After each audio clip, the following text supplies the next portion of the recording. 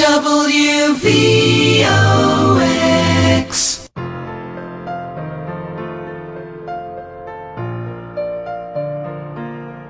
Please don't stop loving me. You were born just to be in my arms, in my arms. Please don't stop loving me. Your lips were made. This is Fran, Sisco. I'm here with my co-host Tom Sullivan, and we have in our studio John Krondes with his Elvis hit-making team, bringing back the Memphis sound. And the song you just heard was Please Don't Stop Loving Me, with John singing, along with the Jordanaires. John in the Elvis hit-making team includes the TCB Band, the American Studios Band, DJ Fontana, the Jordanaires, the Stamps, the Imperials, Sweet Inspirations, Elvis's horn section, and many others. Please don't stop loving me, darling. You always be mine alone, mine alone, mine alone, mine alone.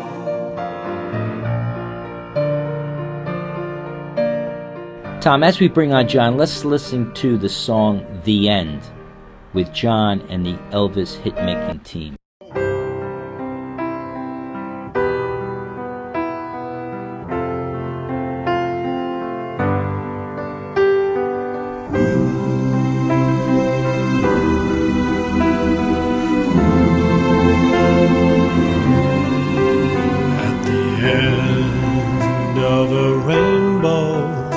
You'll find a pot of gold at the end of a story.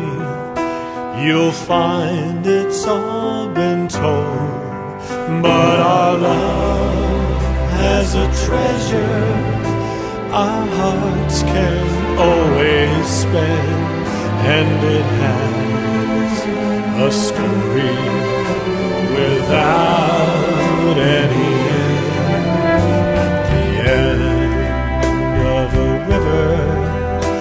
the water stops its flow.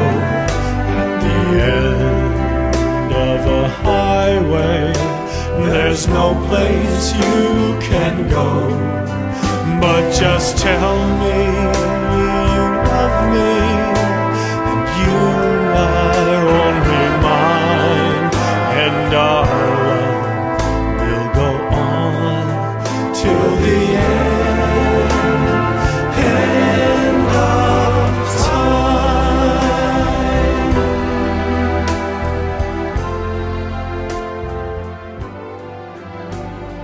We want to get back to John a little bit, whose career we're very, very interested in. Now, at the beginning of the program, we played a song that I believe was written by your father, that was recorded by Elvis Presley. At the very beginning, it wasn't written by The first song was actually one of the new tracks, one of the very new recordings that's not even a week old, that I sang with the Jordanaires.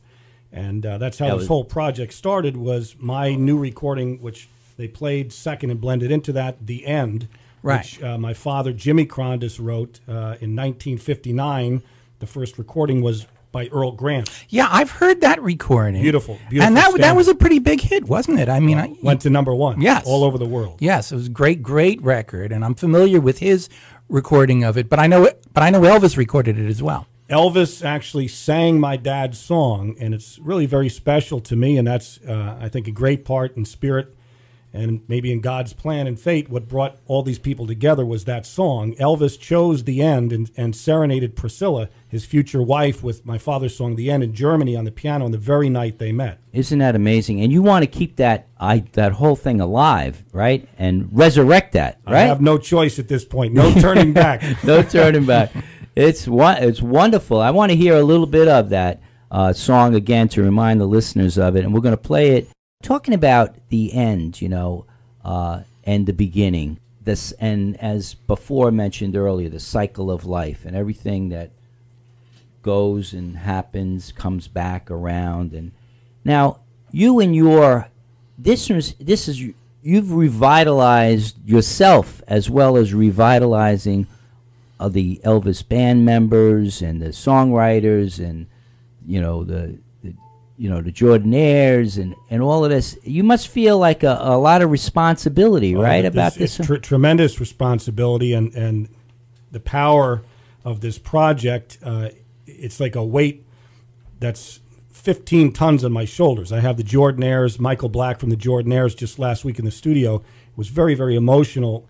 Everyone's come back together again, and all of Elvis's people in spirit to sing and to give him new life. As Joe Esposito said, when he heard this and heard my first recordings, he grabbed my arm in Los Angeles. They played the first recording I did with the TCB band, and he closed his eyes, grabbed my arm, and twisted it and said, "I thought I heard Elvis."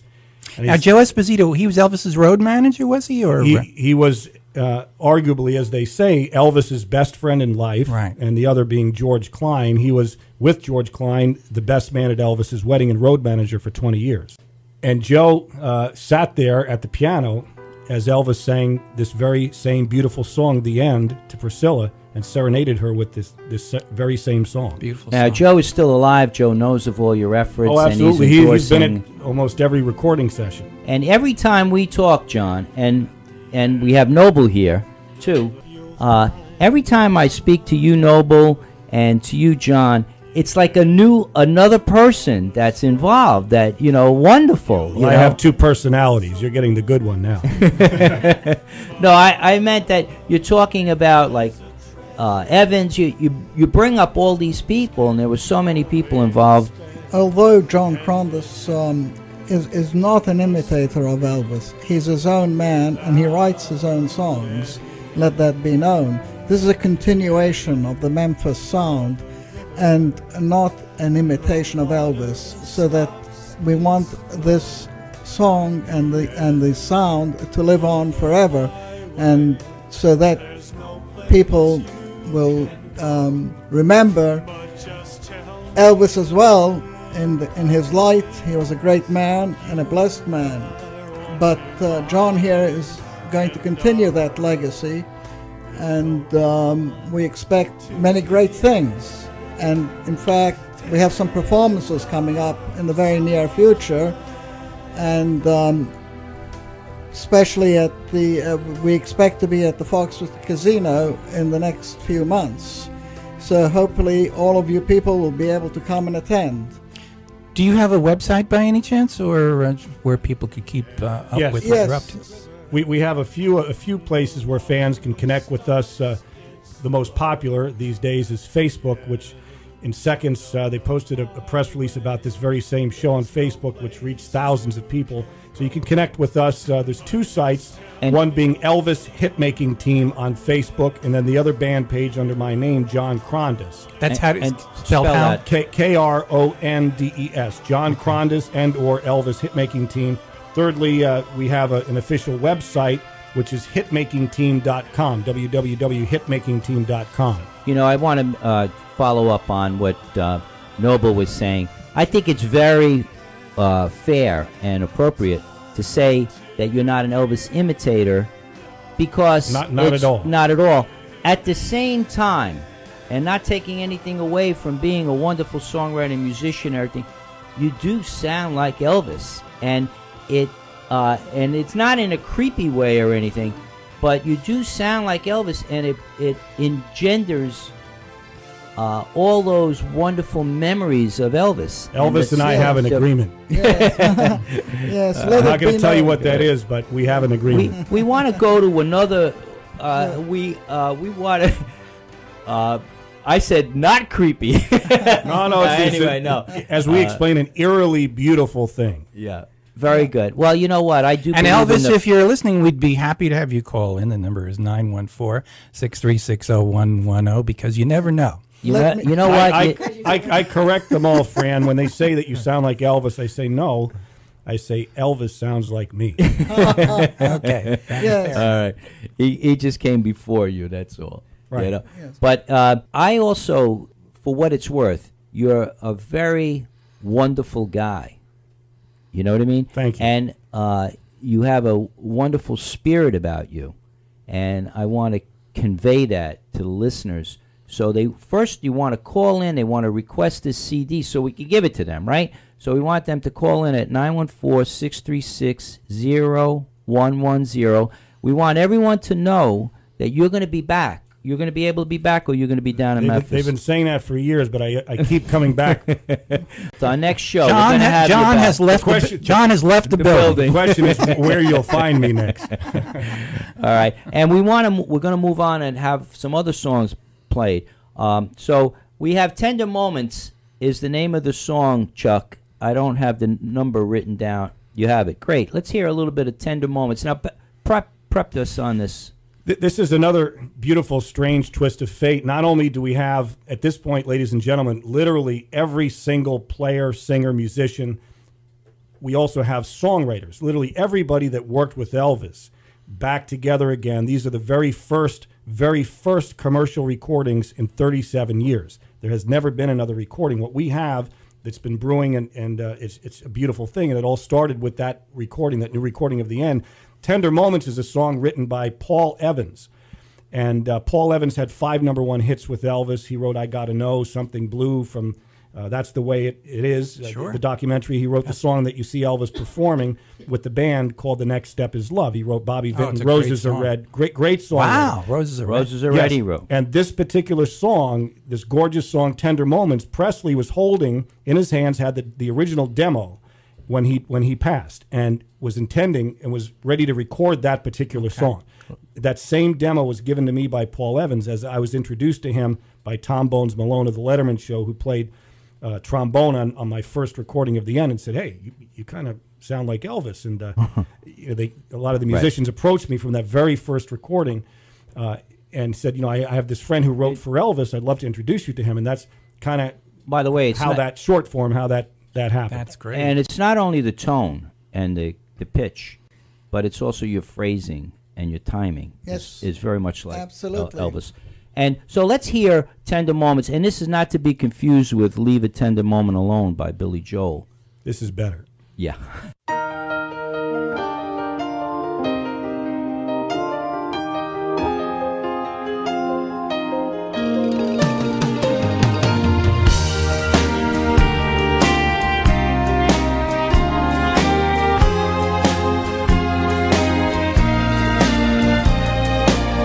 What makes life worth living is the tender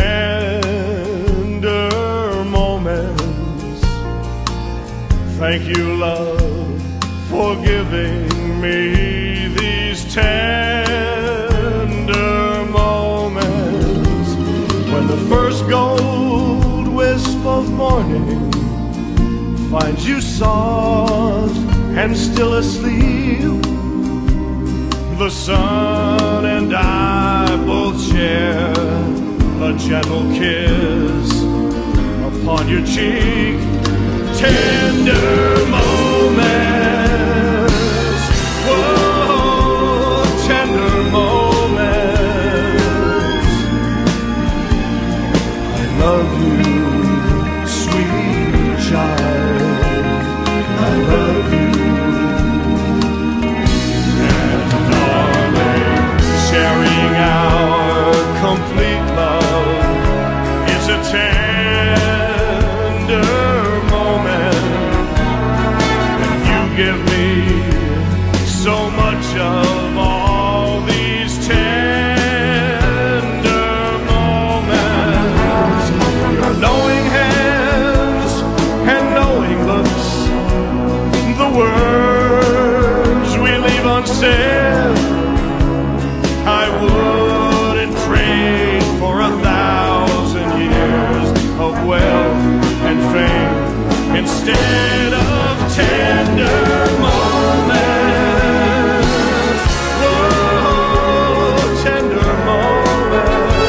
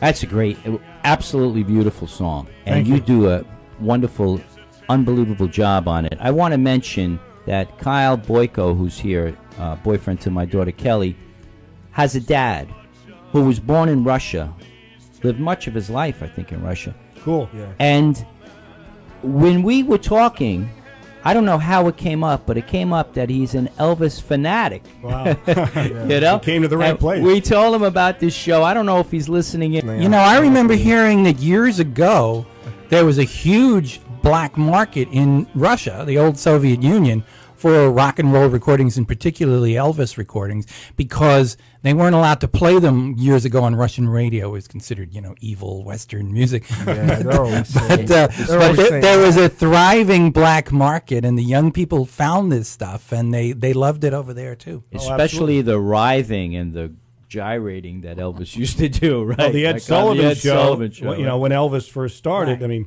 this is before my time, but from what I'm told, and you could ask Ray Walker, be the perfect source to talk about that. The Jordanaires were on that show with him, but they only could show Elvis from the waist up because the parents were in outrage. You know, he was an evil person. Are we supposed to call? Are we supposed to call Ray? I think you're in.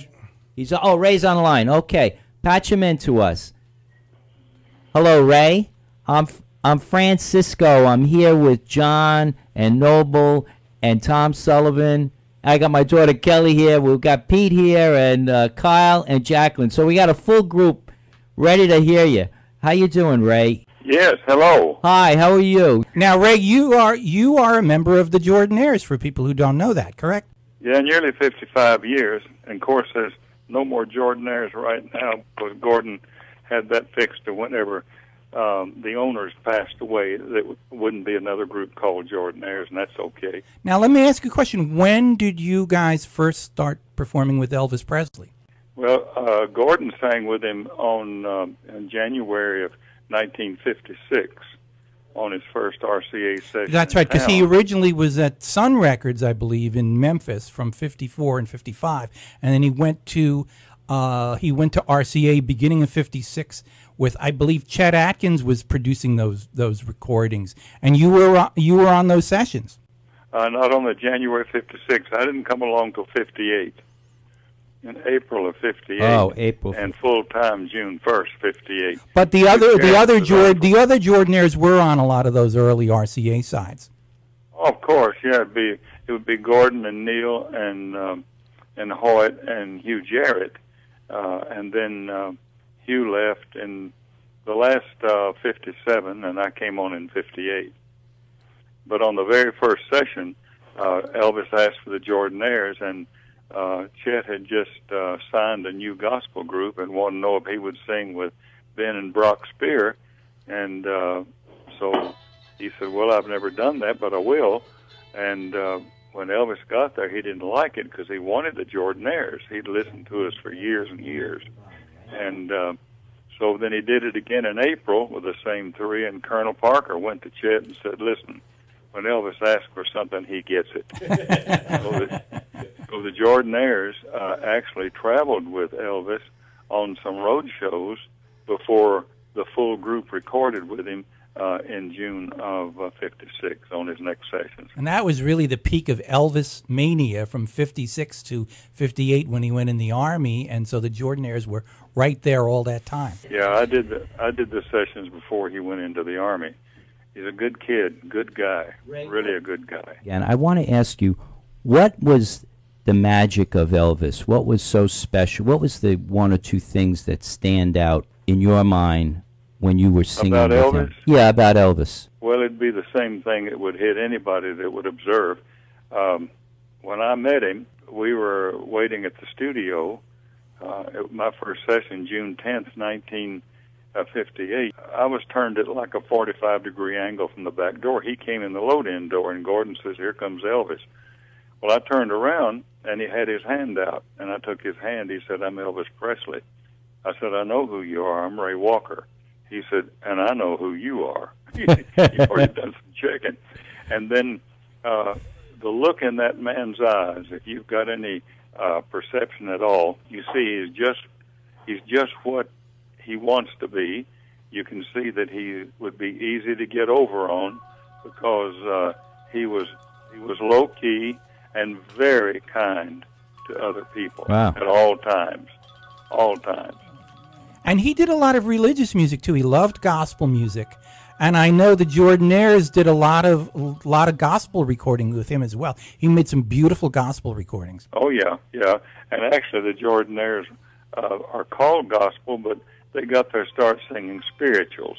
And there's a big difference in the meaning of a gospel song and a spiritual song. A spiritual, you sing a story, some kind of a story, and you draw the message from the story.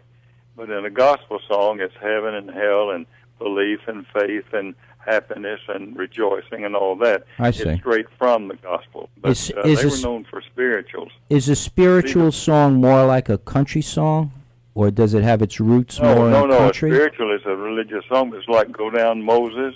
And, right. But I mean in its root being stories. Like country, where it just relates a story, and by the way the story comes out, you draw the message from it. And of course, Elvis grew up singing in church. The church was very much a part of his life when he was growing up, and you guys all came from that background as well. That was so much a part of your life and your faith. Well, yeah. Well, we were first of all, and all four of us, family men and church people, and. We didn't even till now. We don't even feel well known, and that's really dangerous. A lot of times I'm like a duck. I get up in the day and go out and quack quack. It's a new day, and we just never went for the star route. They were told early, back in 1956 when they had Sugaree. What a record that was! 56 and 57 with Gordon singing the lead, and. They told him out at Capitol, said, now we can go the star route if you want to. But you're already doing some background. If you'll stick to background music, it'll feed you the rest of your life. And you won't have to worry about the ups and downs and stardom. So that's what they chose to do. Wow. Ray, how is it to perform with John Krondes? Oh, well, we met John when we were in Las Vegas doing the Patsy Cline story with Sharon Haynes. And I think this is what John said. He was riding down the street, and he looked up on the marquee, and it said Sharon Haynes, the Patsy Cline story with the Jordanaires. Well, he came to meet us, and when he met us, he talked about doing a session. We said, well, yeah, we can do anything we want to during the daytime. So we went to a studio close by and started recording with him. And he's got the tenacity of a bulldog and a snapping turtle. I mean, there's not enough thunder to make him turn loose of what he wants to do. So I'm glad it's good stuff he's wanting to do. Good, very good. Very detailed and very good. And we noticed that to start with, that he went to the core of the matter and worked for the good that could come out of his product. Well, it's somewhat like a resurrection, is it, of the spirit of Elvis and the Memphis sound, having John recording these songs again? Is it helping you? Is it helping you keep alive not only the memories but further the spirit of all the work that you've been involved in all these years? Oh, you say does it resurrect memories in me? Yeah, they're always memories. And when he does the songs, the most impressive thing about John's project is that he's sincere about getting to the heart of the matter and not just doing the superficial music. Right. Because music becomes superficial if you don't put your heart into it. And John puts his heart into everything he does. Now, that similarity I can see, but I've always been kind of like an airhead, and it's really sad because it just seems like my dad was a minister, and I got on my feet in the church when I was 6 years old, and I've got over 2.5 million people in sing-outs over the last 30, 40 years, and I've got 600 recordings in 77 nations on my phone, and I didn't even realize that until somebody told me. I'm just I've got so much air between my ears that sometimes I'm not as impressed as I should be about things. Yeah. Well, that's very good, Ray. When I see it. Sound like a very humble guy, Ray. Physical things of life just don't seem to get to me sometimes. You never got carried away with yourself, which is great, and that unfortunately that's not true of everybody. But you obviously are a great man. I'd like to ask John. You've mentioned some other people that you've worked with who were performing with Elvis, including, I believe, DJ Fontana. Did I hear something about that? Absolutely. I mean, this is really, as Ray will tell you, a very, very spiritual and a very meaningful project. It's like a freight train that's unstoppable. And we have literally everybody that ever played with Presley, most of which that are still around. Some have passed, as Ray have told you, a couple of the Jordanaires, Neil Matthews and Gordon Stoker.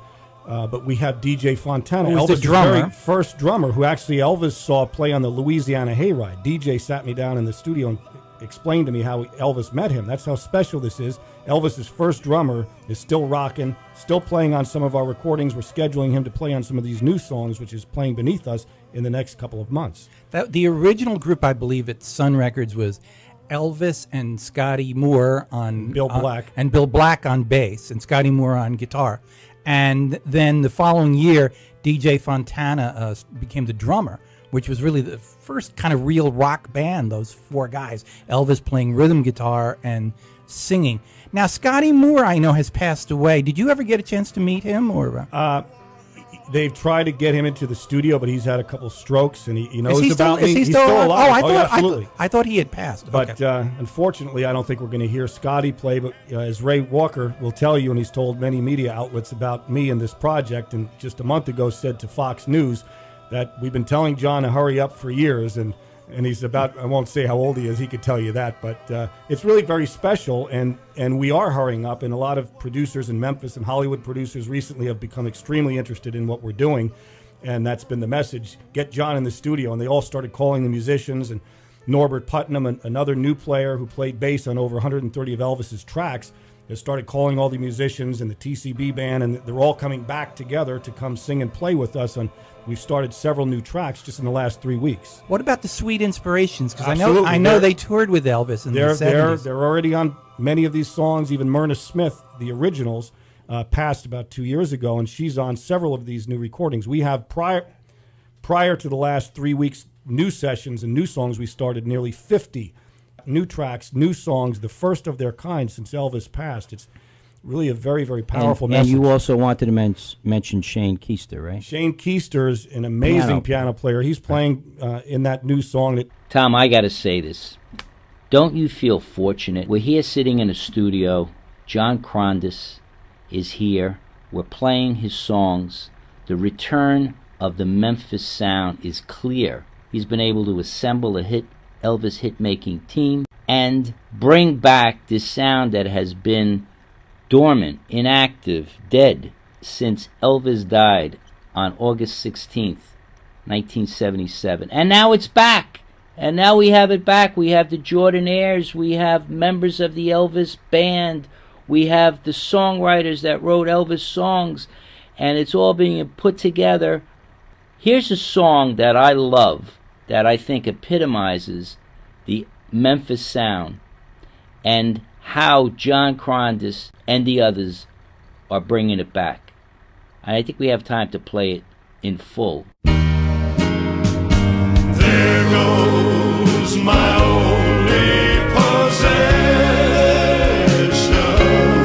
Whoa, there goes my everything. I hear footsteps slowly walking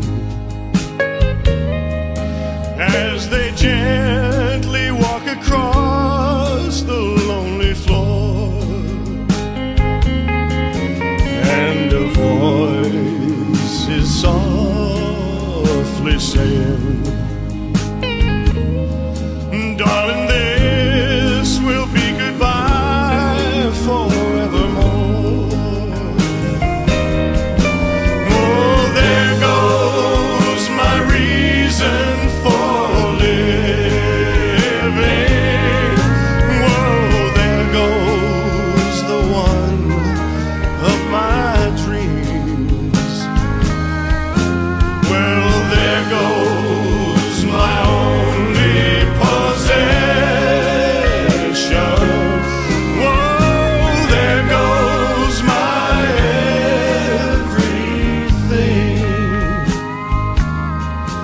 as my memory turns back the pages. I can see the happy years we had before. Now the love that kept this old heart beating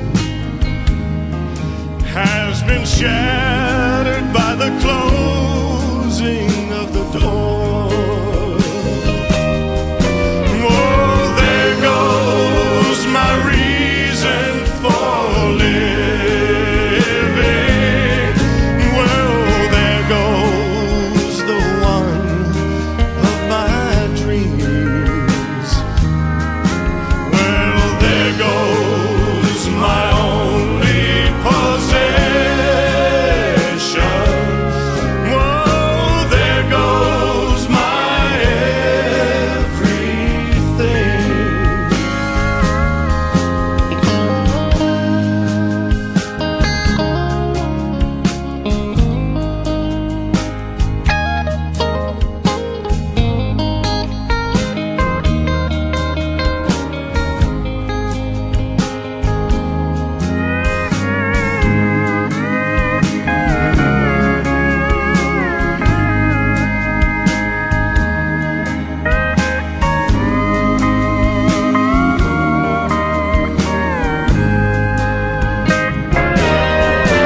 Well, there goes my reason for living. Whoa, there goes the one of my dreams. Well, there goes my only possession. Well, there goes my everything. Oh, oh, oh, yeah.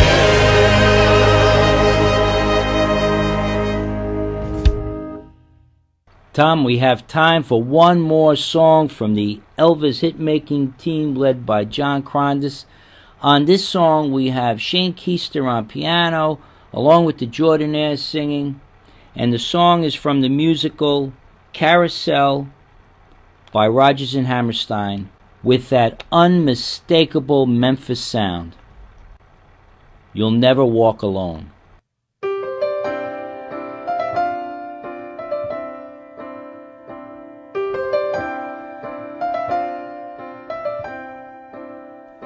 When you walk through a storm, hold your head up high, and don't be afraid of the dark. At the end of a storm is a golden sky and the sweet silver song of a lark. Walk on through the wind, walk on through the rain, though your dreams be tossed and blown. Walk on, with hope in your heart, and you'll never walk alone. You'll never ever walk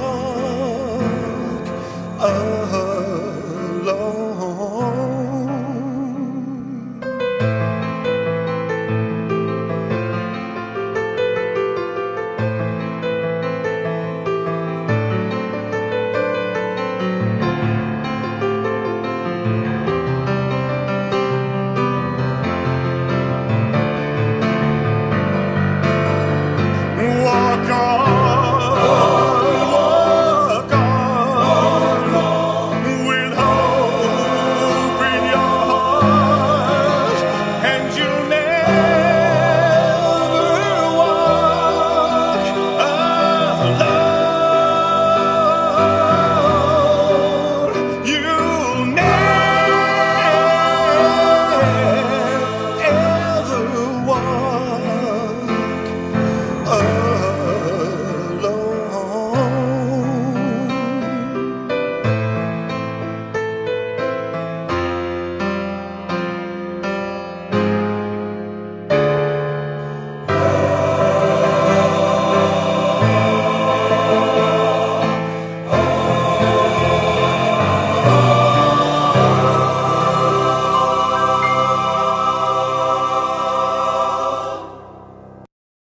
Wow, what a show it's been.